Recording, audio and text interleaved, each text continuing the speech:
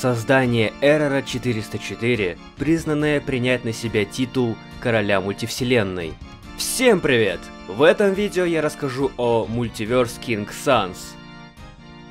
Прошлое этого Санса многим неизвестно, каким он был до становления королем. Все это окутано тайной. Благодаря его связям с Эррором 404, что немаловажно, народ Альфа-Тейл начал бояться короля. Его угрожающая поза, его требовательные слова, он определенно оставил огромный след на эту вселенную и не только. С течением времени народ начал проявлять большую лояльность к королю. Благодаря этому его эго вскоре выросло до такой степени, что король поверил, что сможет победить самого Эррора 404, своего собственного создателя.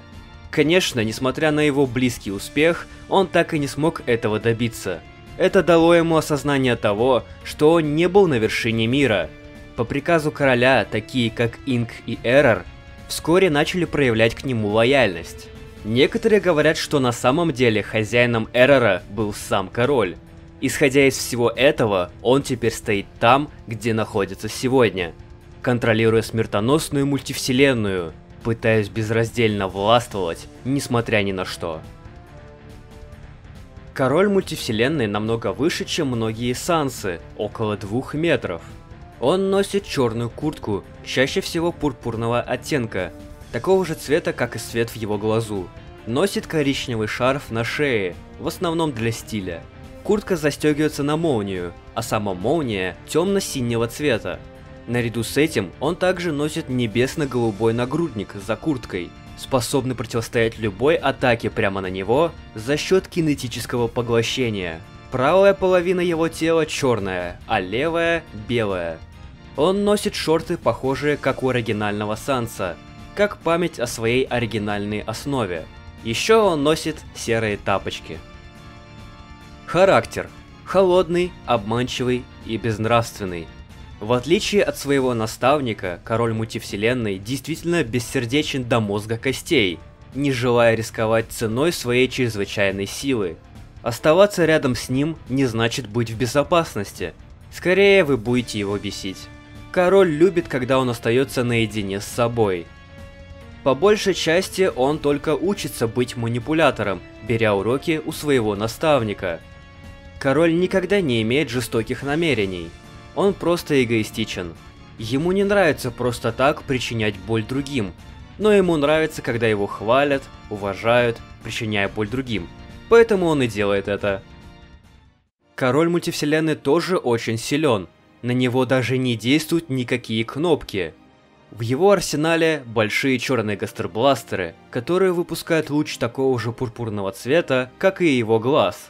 Этот луч настолько силен, что способен свести на нет код богоподобных сущностей, обходя любую защиту, полностью стирая в порошок. Хоть его гастербластеры очень долго заряжаются, он умеет пользоваться ими в нужное время. Еще одна атака — цепи суждения. Эти цепи позволяют королю мультивселенной цепляться за сущности, схватив их любым способом, которым он пожелает. В зависимости от цвета он может быть красным – отнимать здоровье, синим – забирать ману и зеленым – лечить. Еще король может вызывать червоточины. Сам он не умеет телепортироваться, но он может создавать подобие порталов и проходить через них. Также он их использует, чтобы запутать врага и использовать через них свои цепи. Через свои червоточины он может попасть в прошлое и будущее. Но даже если он что-то изменит или на что-то повлияет, то это никак не отразится на настоящее и будущее. То есть это не совсем машина времени. King Multiverse может призвать кнопку Game Over, и результаты будут отличаться для каждой сущности. Для тех, кто может сохраняться и загружаться, кнопка отправит их на экран сохранения, заставляя их загрузиться обратно в предыдущую точку сохранения. Для тех, кто не может, кнопка полностью сбросит их статистику до той, которая была до того, как они попали на временную шкалу, в которой находился сам король. А для тех, у кого чрезвычайно слабые навыки, они лишаются памяти. Клятва. Через трудное и легкое, через толстое и тонкое, горячее или свежее, легкое или мрачное. Я обещаю свою верность истинному королю мультивселенной. Те, кто клянутся в верности королю мультивселенной, читая его клятву, мгновенно подключаются к нему через узы души. Это позволяет ему контролировать их, приказывая им делать все, что он пожелает, вплоть до самоубийства. Сброс активов. King Multiverse может использовать особую форму сброса, чтобы вернуть все формы кода в исходное состояние. Это превратит Эррора в Гена, а Гена в обычного Санса. Однако здесь есть одна загвоздка. Каждый раз, когда король мультивселенной нажимает эту кнопку, его нагрудник трескается. В тот момент, когда он разобьется, его душа раскроется. По сути, это позволит любому нанести серьезный урон, что делает эту способность последней мерой с гарантией успеха. Когда королю мультивселенной понадобится, он может призвать своего создателя через телепатическую связь, что позволит ему временно помочь королю мультивселенной.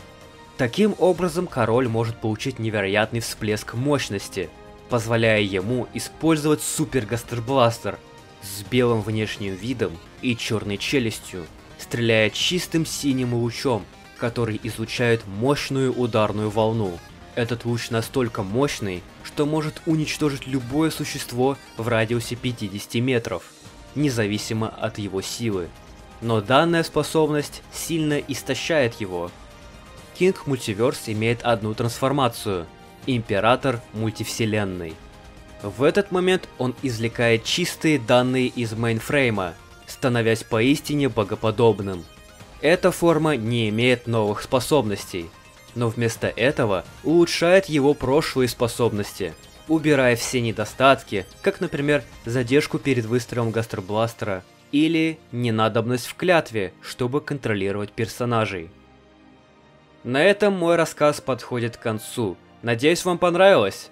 Спасибо за просмотр, подписывайтесь на канал, ставьте лайки и пишите в комментариях, о каком следующем Сансе вы хотите услышать историю.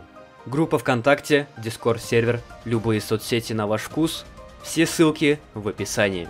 До новых встреч!